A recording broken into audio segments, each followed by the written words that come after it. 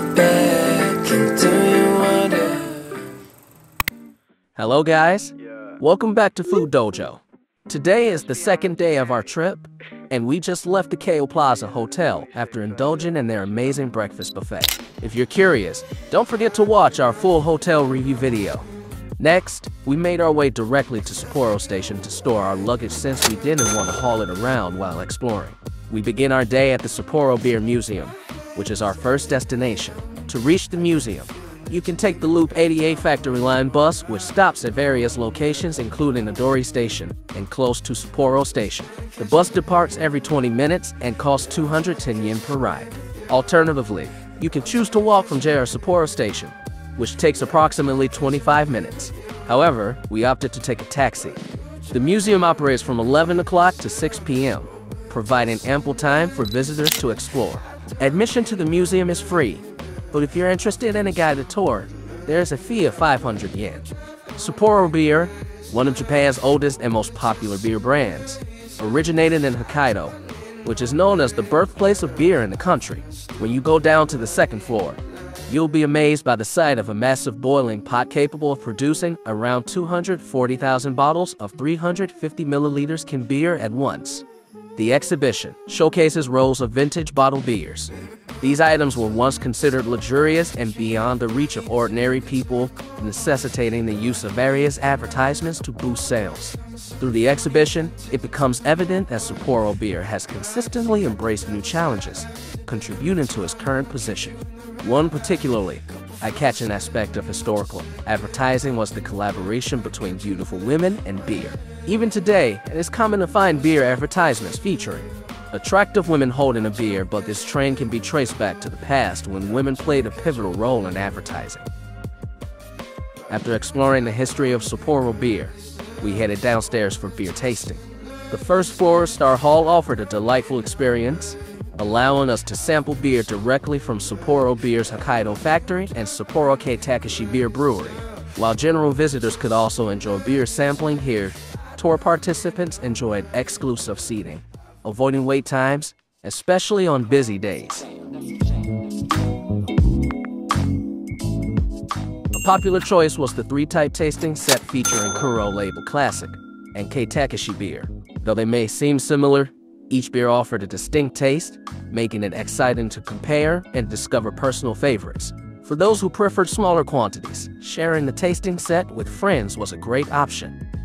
The museum shop provides a diverse range of items, including unique offerings exclusive to the Sapporo Beer Museum and confectionery representing Hokkaido. Souvenirs adorned with the Sapporo Beer logo, such as keychains and notepads, are convenient to carry and embody the spirit of Sapporo. Particularly popular is the decorative tape suitable for embellishing letters and notebooks. Excited by our experience, we couldn't resist purchasing a Sapporo Beer Museum t-shirt as a memento of our visit. Next to the museum, you'll find the Sapporo Beer Garden, comprising a collection of restaurants. The beer garden includes a number of charming beer halls as well as the upscale Garden Grill restaurant. The beer halls are particularly popular for their offerings of unlimited beer and the opportunity to indulge in a local mutton barbecue dish. However, we decided to pass on this experience since we had enjoyed a hearty breakfast earlier. After our visit to the Sapporo Beer Museum, we made our way back to the central part of Sapporo and ventured to a bakery named Donguri, which translates to acorn. After establishing a small coffee shop named Coffee House Donguri in Maruyama back in 1983, they eventually transformed it into a bakery located in Misono Market. As beginners in bread making, their aim was to bring joy to the neighborhood through their baked goods. With valuable input from their customers, they created delightful treats such as the popular chikyu bread filled with tuna mayonnaise, now recognized as donguri. They take pride in offering a diverse range of bread as well as side dishes and salads, ensuring a delightful experience of choice. They had such a wide variety of bread options that it was honestly overwhelming. I couldn't decide what to choose because everything looked incredibly delicious. They also had this Hokkaido specialty called zengi fried chicken. It's a beloved soul food in Hokkaido. The chicken is marinated in a flavorful blend of seasonings and then deep fried to crispy perfection. We decided to try the famous chikyu bread, alongside some delectable fried chicken and a selection of other breads. Since the seating area was crowded, We made our way to find a peaceful spot in the park just in front of the Sapporo TV tower. The prices were extremely reasonable, ranging from as low as 80 yen to 350 yen. This is the chikua bread.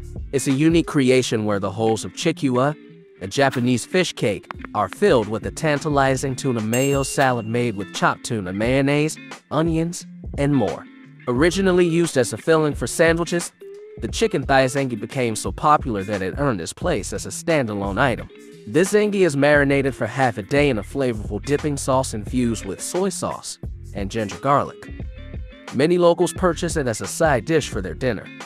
Now, let's talk about my personal favorite, chocolate noel. This twisted dough is infused with chocolate chips, providing an abundance of chocolate flavor. It strikes the perfect balance between sweetness and subtlety, delivering a truly delightful taste. With its fluffy yet crispy texture, it offers an outstanding culinary experience. After exploring Sapporo for a while, I was really excited to try out a popular sushi restaurant in Hokkaido. Nemuro Hanamaru, a famous conveyor belt sushi chain originating from Nemuro. Having previously visited their Tokyo branch, I was intrigued to compare the two. Their philosophy revolves around staying true to the essence of sushi while embracing creativity. They meticulously select seasonal fish and prioritize local seafood unique to Nemuro. Freshness is of utmost importance to the owner, as they believe it is the lifeline of Hanamaru. They understand that sushi should not only be delicious but also avoid any unpleasant flavors. Hence, they devote their efforts to maintaining the ultimate freshness of their ingredients. No cooking technique can conceal the taste of ingredients that have lost their freshness.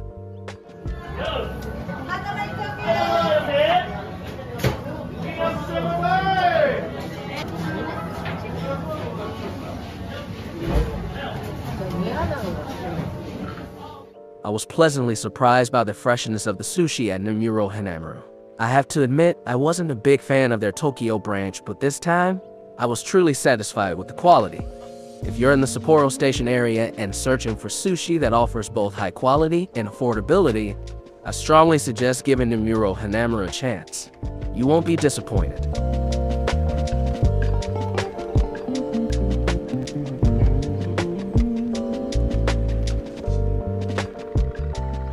After our sushi feast, we made a quick stop at Hokkaido Shiki Market before heading off to our next destination. This place is a food lover's paradise in Sapporo Station. Ever since its opening on November 2022, it has been drawing huge crowds of locals and tourists every single day. They've got everything you could imagine, from famous Hokkaido sweets to pouch meals made with local ingredients, and even alcoholic beverages and snacks.